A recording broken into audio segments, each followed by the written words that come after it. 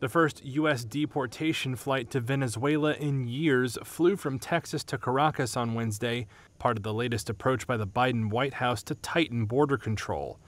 Earlier this month, the U.S. announced it had made an agreement with Venezuela to deport its citizens who enter illegally and send them home, a breakthrough despite frosty diplomatic relations between the two sides.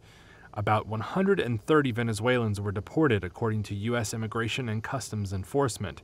Corey Price is the senior official in charge of the removal operation. These are the consequences for entering our country unlawfully.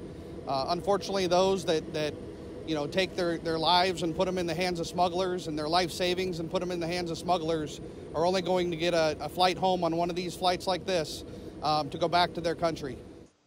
In September, Washington said it would grant temporary deportation relief and access to work permits to nearly 500,000 Venezuelans who arrived on or before July 31st. Later, authorities decided those who came after that date would face deportation.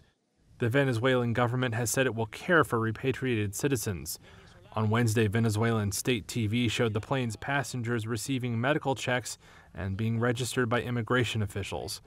Since Biden took office in 2021, the U.S. has grappled with record numbers of migrants attempting to cross the U.S.-Mexico border illegally, part of it fueled by a sharp rise in Venezuelans fleeing economic and political instability in their home country, which has been slapped with U.S. sanctions.